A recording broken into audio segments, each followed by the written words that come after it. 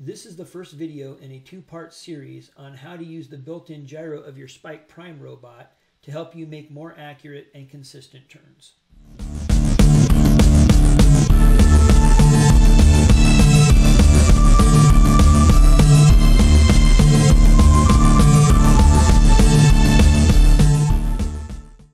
The program to use the gyro to control turns with the Spike Prime robot isn't difficult, but it may require you to use some new command blocks you aren't familiar with, and there are a couple of tricks you have to watch out for.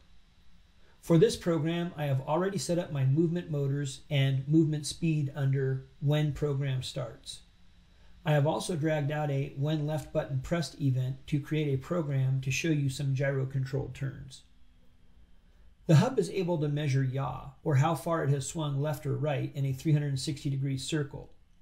When the program starts, the direction the hub is facing is 0 degrees. When the hub shifts to the right, the yaw value will go up. As the hub shifts to the left, the yaw value will go down. All the values to the right of 0 are positive, and all the values to the left of 0 are negative. This means that for right turns, the yaw value will always go up, and for left turns, the yaw value will always go down. This will require you to use a different command stack for each type of turn. One stack for right turns and one stack for left turns. And right now, I'm going to show you how to make each of those stacks. And I'm going to start by dragging out a pair of repeat until control blocks. And I'm going to right click on this one and add a comment. And I'm going to type in right turn. And I'm going to right click on this one and I'm going to add a comment and call this one left turn. And I can resize these comments so that they're a little smaller, and now I have a stack set up for each type of turn. The next thing I have to do is put an equation inside this hexagon, so I'm going to go down to operators, and we need to use greater than and less than equations.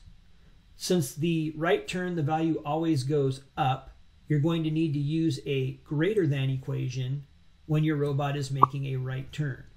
And for the left turn, since the value is always going down, you're going to need to use a less than equation for your left turn. And this is the primary difference between the two programs, is one is making a right turn and using a greater than equation. The other is making a left turn and using a less than equation. I need to complete the equation by going to my sensors and using one of these pitch angle pills and placing it inside the equation. But remember, when the robot turns, it is not measuring pitch, it's measuring yaw, so you have to click on the pull-down menu and select yaw. The next thing that needs to go inside this stack is the turn itself. And I prefer to use the turns in the more movements, so I'm going to come to more movement, and I prefer to use either the moving at 50-50 speed or 50-50 power. And it really doesn't matter which one you use, they both work equally well. Now remember, I've always told you that when you are using sensors to control your robot, you need to slow it down to give the robot a chance to react to the sensor values. And so I'm going to slow everything down to 30%. So now, if I want to make a right turn, I can set the angle to the desired angle. For example, I want to make a 90-degree turn to the right. And then in order for the robot to swing to the right, one wheel should be moving forwards, one wheel should be moving backwards. And remember, the robot will always turn towards the wheel moving backwards. So if I want the robot to turn to the right, I need this wheel moving backwards. Now on this left turn, remember, since the robot is turning to the left and the values are going negative, instead of a 90-degree turn, I need to actually set the value to negative 90 degrees. And then again, one of these wheels needs to be moving backwards, and since the robot's going to turn to the left, it is the left wheel that needs to move backwards. So I'll set the left wheel at negative 30. The last part of these stacks is you need something outside the end of the stack, because if there's nothing for the robot to do once it's hit this exit command, then the robot won't run the stack. So I'm going to come back to my initial movements and just place a stop moving on the bottom of each stack. And this is all there is to your initial turns. And so I'm going to now take my left turn and I'm going to place it over here on the side underneath my right turn, and I'm going to leave them there as I write the program. Because anytime I want to use one of these turns, rather than having to redo all of this, I can right click on this box and duplicate the whole thing and bring a right turn into my program. So let's start writing a program where the robot's going to move and use some of these turns. So the first thing that needs to happen when you're going to be using the sensor is to reset the yaw angle to 0 so that the robot will know that the direction it's facing when you hit go is 0. Anytime I reset a sensor, I always want to go into control and give the robot a short wait time to give it a chance to reset that sensor before it takes off.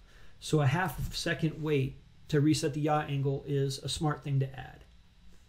The next thing I'm going to do is now start having the robot move. And I'm going to start by going to movements, and I'm just going to drag in a move for so many centimeters, and I'm going to set this to 20 centimeters, which is only about 8 inches.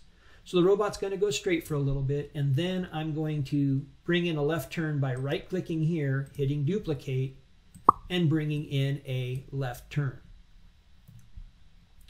Now remember, when the robot is turning, he's always going to overshoot that value a little bit. So if I really want it to stop at -90, I need to put in a smaller value like -85 or 84. And so I'll just add -85 for now by clicking inside the circle there and adding -85 instead. So I can change the value every time I want to make a turn. And now the robot is going to swing to -85 and exit, and hopefully it'll stop closer to -90. So now the robot is turned, and I'm going to have it move straight again for another 20 centimeters. And this time I want the robot to turn right. So I'm going to left click on here, hit duplicate, bring in my right turn. And again, rather than having the robot go all the way to 90, I just want the robot to go back to the direction it was facing when it started, which would be 0. But instead of going to 0, remember it's going to overshoot that value. And since it's going from -90 back to 0 counting down, I want it to go to maybe about -5. And then it'll exit and hopefully stop a lot closer to 0 before I have it start moving straight again. So I'm going to bring in one more move straight command for another 20 centimeters. And then let's bring in one more right turn. And again, I'm going to have the robot stop at 90, but instead of stopping at 90, I'm going to have it stop at 85, so it'll overshoot and stop at 90. So now let's go ahead and see how this program works.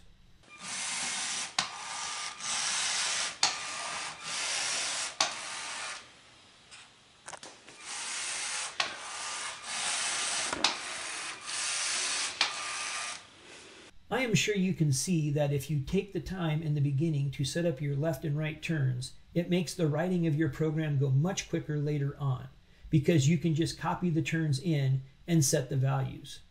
In part 2, I'll show you how to clean up this program using variables and my blocks.